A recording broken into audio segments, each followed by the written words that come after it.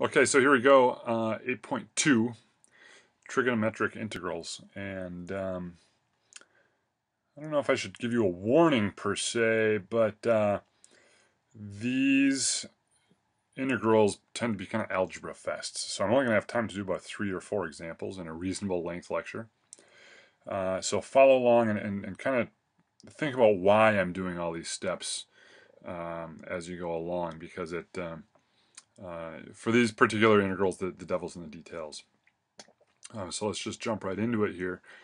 But before we really get into it, we got to do a little review. So this is, we'll do a quick trig review. And first of all, and I love this one, we're going to write down sine squared of theta plus cosine squared of theta equals what? What does this equal? Sine squared plus cosine squared always equals 1. Okay, this is the Pythagorean identity. Pythagorean identity. And I'd like you to think about, why is this called the Pythagorean identity? And there's 2 others. And if you can tell me what the 2 others are in class, that would be great. And we'll talk about where they come from. And I guarantee you that there will be a quiz question related to these trig identities. All right. So there's your fair warning. So sine squared plus cosine squared equals 1. Most of us hopefully know that. There's another one that says the sine squared of theta equals, all right, and this is 1 minus the cosine of 2 theta all over 2. And then I could write that cosine squared of theta equals 1 plus cosine 2 theta all over 2. Okay, and some people call these half angle, double angle. I mean, here's, if you want to double it, you do it, kind of like this. And if you want to cut it in half, you solve for this and go the other way. I posted an MIT lecture that really does an excellent job, much better than I could do, of explaining how to derive these. And so I would encourage you to watch that one as well. So these are some identities that we're going to use. All right.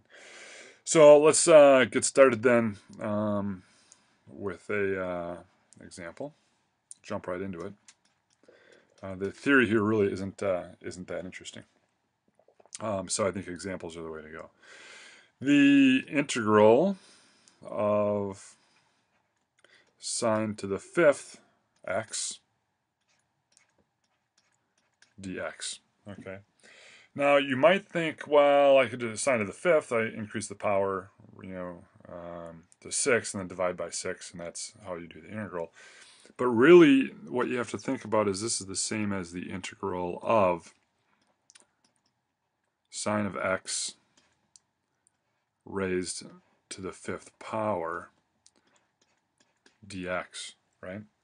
So can we just simply apply the power rule, raise this to 6, divide by 6 to this one? We can't, right? Because the chain rule says we have to have the derivative of what's on the inside. We would need that. And currently we don't have it. So let's see how we can rearrange this integral to try to make it a little more convenient looking for us. The first thing I'm going to do is write this one out as sine squared of x squared, which gives me 4 of the sines that I need, times the sine of x dx. All right, well, why did I do that? All right, maybe the next step will make it a little more clear. Sine squared, I can replace that with 1 minus cosine squared of x squared times the sine of x dx. Okay. Why would I do it this way? Because now I've got some cosines and some sines. I've got sines and cosines available so that I can use some u substitution and then maybe this will work better. So we'll invoke our old friend FOIL, and we'll FOIL this thing out. So let's see here. 1 squared is 1, minus cosine squared, so it's minus 2 cosine squared x, and then negative cosine squared is negative cosine squared, positive cos fourth x. And this whole thing, that's squared already, so then I multiply this by the sine of x dx. Okay? So now I'm getting closer to something I could do here. So I'm going to distribute my sine. I'm going to say that sine x times 1 is simply sine x. I'm going to break this into 3 separate integrals, which I can do. 2 cosine squared of x, sine of x, so it's minus the integral of 2, that's a pretty sloppy 2. Actually, I'm going to put the 2 out here, as long as I'm doing this. So 2 cos squared x sine x dx, and then finally plus the integral of cos to the 4th x sine x dx. Okay. Now you can use the technique you learned back in Calc 1, and I'm going to, I always do these as a little sidebar, and since I don't have a lot of room, I'm going to say that u equals cosine of x, all right, which means that du will equal, the derivative of cosine is negative sine x dx. So I need a negative sine of x if I'm going to treat cosine of x as my function. So what do I need to do? I need to do a little bit of rearranging, and I'm going to do that in a different color. So I need a negative sine of x here, so make that negative, which means I have to make that negative to keep things square. And then I need to make that negative, which means I can make that positive.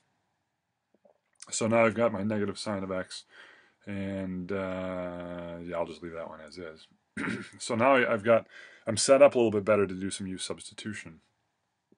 So I know I can replace my negative sine of x dx with a du. So let's do that. Let's rewrite this integral in terms of u. This one, well, I'm just going to, the integral of sine of x I know is negative cosine of x, right? So that one just becomes, this one I'll deal with later. So that means the dots mean I'll deal with that later. So this becomes 2 cosine squared is actually u squared. So this becomes plus 2u squared, and then negative sine x dx is du. And that's, I still have to take this integral. And I'm going to do it here, so I'm going to say subtracting u to the 4th du, the integral of that. Okay, so that's doable. And I'll continue this. Procrastination, right? Makes the world go round. So now this is u to the squared du. I can just use my power rule there, right? I've done that for a long time. So that power goes up to 3 divided by the new power, so that's 3, so that's 2 over 3. So this becomes 2/3 u to the cubed, that's it, minus, well, u to the 5th over 5. And I have to add some c on the end of that. But I still have to deal with this sine of it. Well, no, let's do my back substitution first. So u is actually cosine of x, so this becomes plus 2/3 cosine cubed of x. That's not dx, because I'm done with my integration. And minus 1/5 cos 5th x, and then plus c. And now I can finally do my integral of sine is simply negative cosine. So this is negative cosine of x. So that's it. And I add my constant of integration there. Put a box around the whole thing and feel pretty confident about my answer. So page and a half there to do one integral. Granted, I am writing big and sloppy on a computer tablet, but it was a little bit of an algebra fest to keep track of this stuff.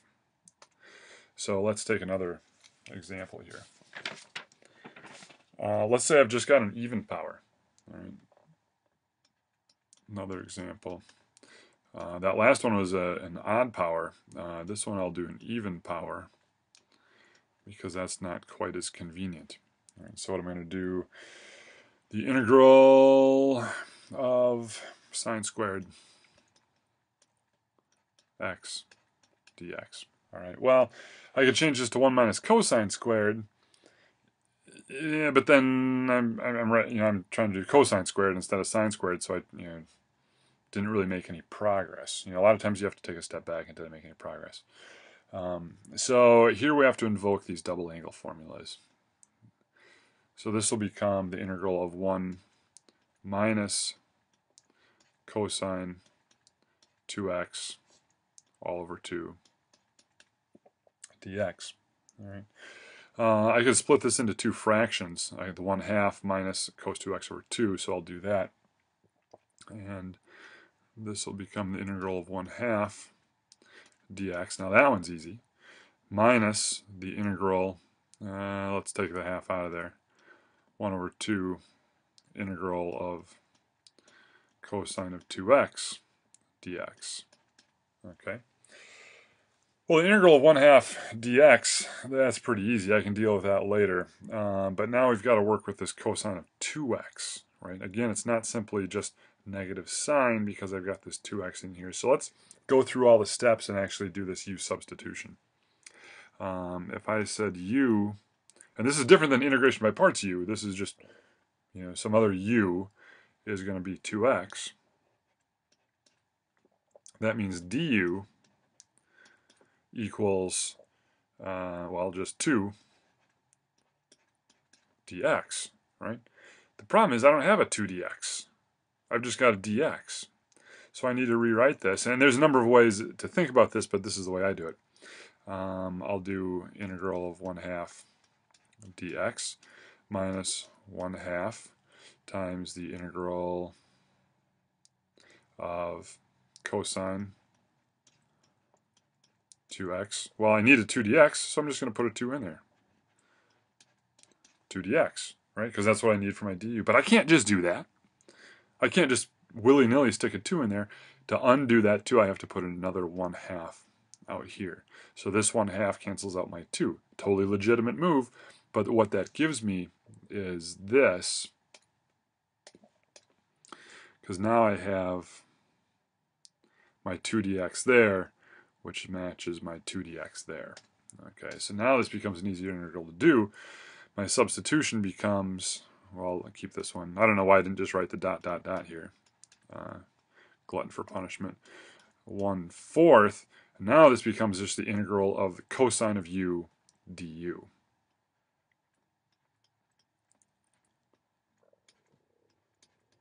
All right. That's an easy integral to do. So that becomes, now I'll start my dots, minus 1/4. Well, the integral of cosine is negative sine, so that actually becomes plus sine u plus c, right? But u is actually 2x, so that becomes plus 1/4 sine 2x plus c. This one was pretty easy. The integral of 1/2 is just 1/2 x. And that is my final answer. So I have my plus c, everything I need, all the parts. So once again, I put a box neatly around my answer. Like that. Good. So that works. Let's do one that's maybe a little bit more involved. And so I'll do another even power, but one that's maybe not as nice. So, example. I'll do the integral of cosine 4x dx. Okay. Now, when I've got even powers in general, I have to invoke the these half-angle, double-angle type of formulas. But I don't have a cosine squared here. I've got a cosine to the fourth. So I somehow want to make it look more like something I can work with. So I'm going to write this as cosine squared of x squared dx. All right.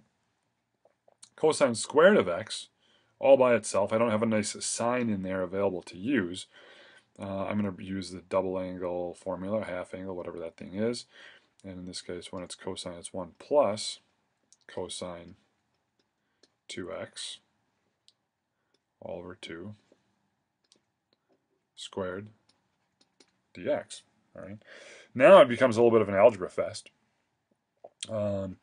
This 1/2, the 1 over 2, and I square that, it becomes a 1/4. So I'm going to pull that out here. And when I FOIL this thing, I think I just FOILed something similar to that. It becomes 1, let's see, plus that thing twice, 2 cos 2x, and then it'll be a cos squared of 2x there, dx. All right. So I can break this into different integrals and say this is the integral of 1, which will be easy to deal with. So it's 1/4 the integral of 1 dx. 2 cosine of 2x, the 2 times the 1/4 will give me a 1/2. So that's 1/2 the integral of cosine of 2x. I feel like we just did something similar to this. Cosine, oh yeah, here we go. Cosine of 2x, cosine of 2x. That's nice. So I'm going to remember this. Save me some work. And then finally I have plus 1/4 the integral of cos squared of 2x dx. I forgot my dx here, didn't I? Okay, so now I've broken this down into a bunch of smaller integrals. Have I made any progress? Integral of 1 dx, piece of cake. Integral of cosine of 2x. Well, I did that over here, so I can probably do that again. Integral of cosine squared of 2x. Oh, man. Here I've got another even power, cosine squared, all by itself. So I'm going to just do some dots here and work with this. Well, cosine squared by itself, I've got to use that double angle again. So I'm going to say this is 1/4 times the integral of 1. When it's cosine, it's plus. Cosine, now it's double this, so it becomes 4x all over 2 dx, right? So that's getting to be kind of a hassle. Here we have a 1/2, and here we have a cosine of 4x. So this becomes the integral of 1/4 times 1/2 is 1/8.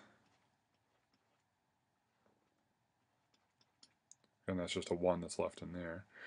And then I've got 1/4 of this, so it's 1/8 times the cosine of 4x.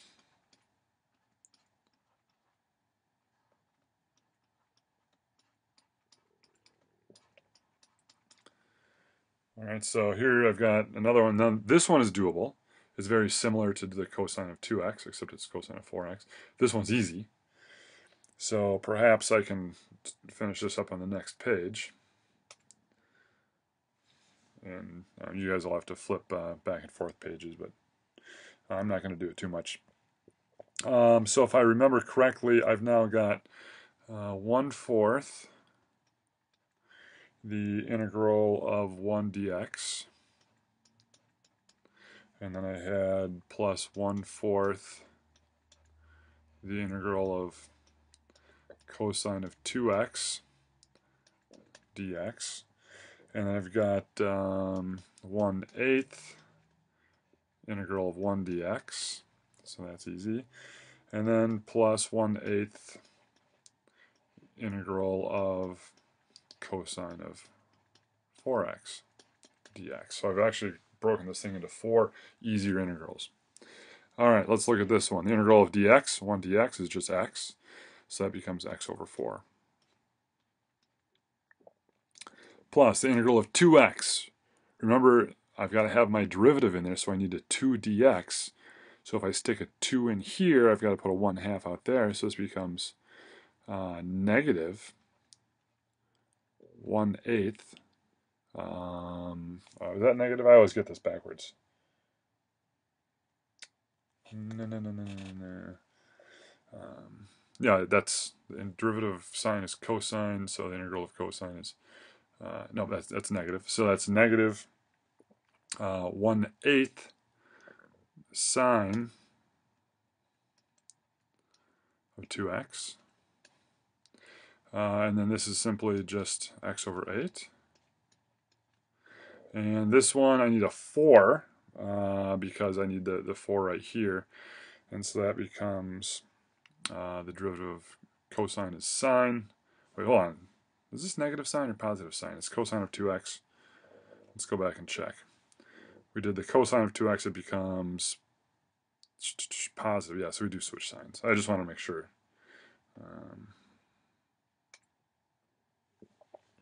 So this is going to switch signs. This is going to switch signs as well. So it's going to become minus. I need the 4 in here, so I put a 1/4 out here, which makes this a 1/32. And that becomes sine of 4x plus c.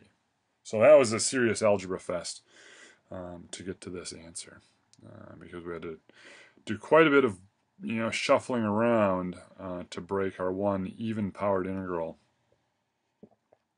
into several easy integrals that we can deal with. So let's take a quick review of what we've done so far and stick a photo in here. And it's Trig Tips. I just took this right out of the book. I just want to make you bigger.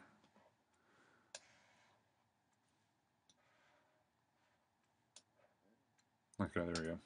So let's take a look here. The first one did m was odd. All right, so we have sine m of x, and the reason the odd is nice is then we can pull one of them out. We can just pull one of these things out. Use the Pythagorean identity to switch between sines and cosines here, and then we can distribute this, and then we have always an integral in the form that is easy to use the u substitution. Right. The way this is explained in the book isn't great, but it is a nice summary. So look through this and make sure it makes sense. So if m is even and n is odd, all right. So we have sine m cosine n. So we've got some even, some odds. Well, we just break this into a cosine squared here, and then a cosine here. Shuffle it around again so that we can make a nice easy u substitution. So that's one step harder than this. All right. Finally, the real hassle comes when they're both even. And when they're both even, we have to use these identities and keep breaking it down until you have cosine of 2x, cosine of 4x, cosine of 8x, whatever it is. However many times you have to do it to break it down until we have single powers of these trig functions. All right. So that's the gist of these types of problems. But wait, there's more. So let's look at a couple more trig identities.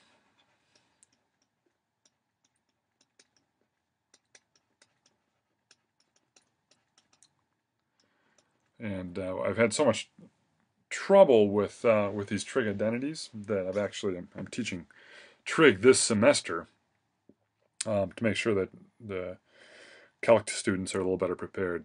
Hoping, whether that works or not, I'm hoping that with some emphasis on this trig, you'll do better in Calc.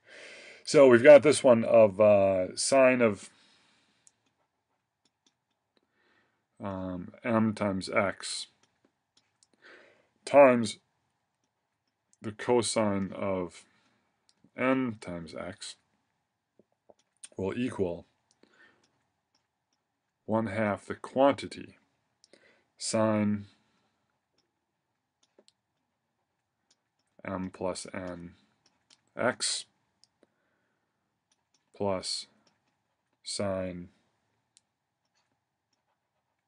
m minus n x. All right, there's one nice trig identity. Another one is if it's a product of two sines.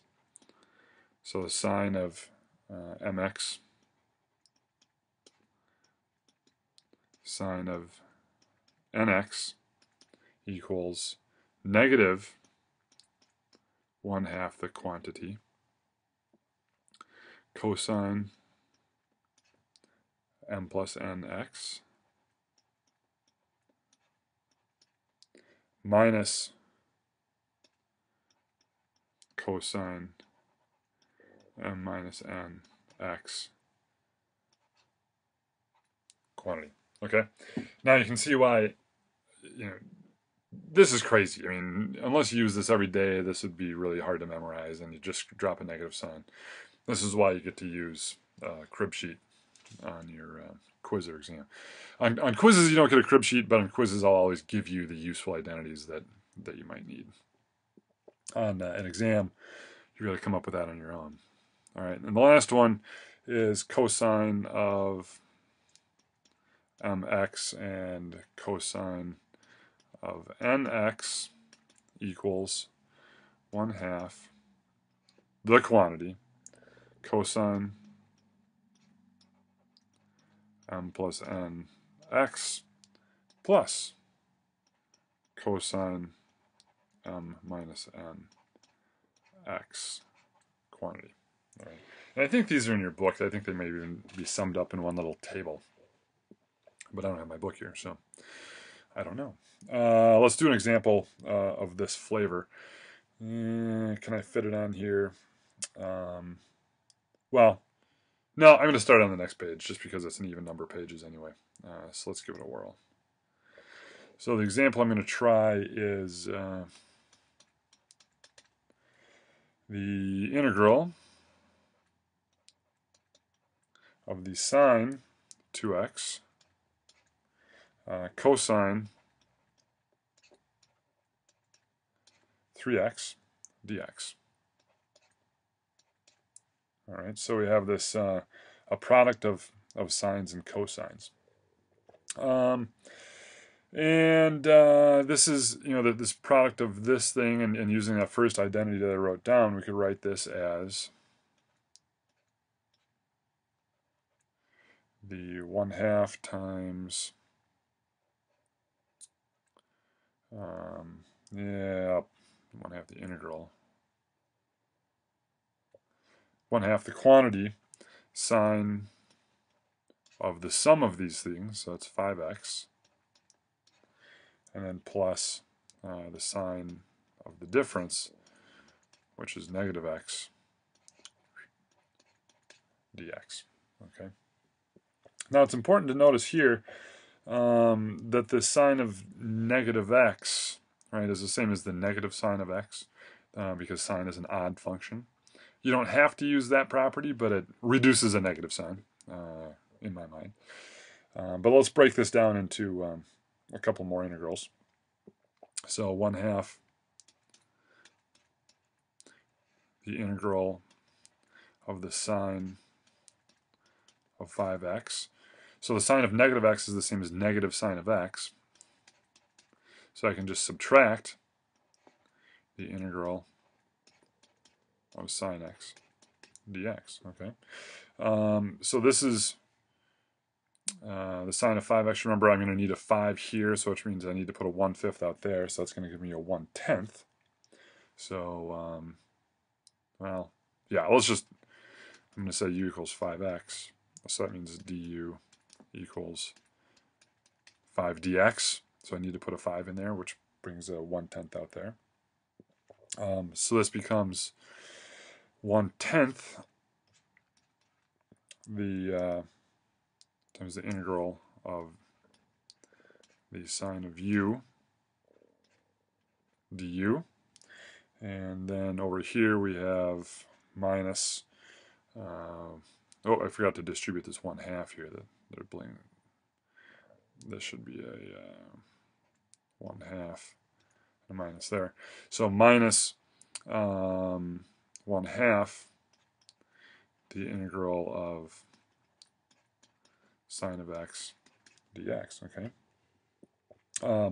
So what we wind up then in the very end of this is a negative 1/10 cos u, and then the derivative of sine is cosine, so the integral of cosine is sine, so the sign doesn't change there, minus 1/2 cosine x plus c, okay?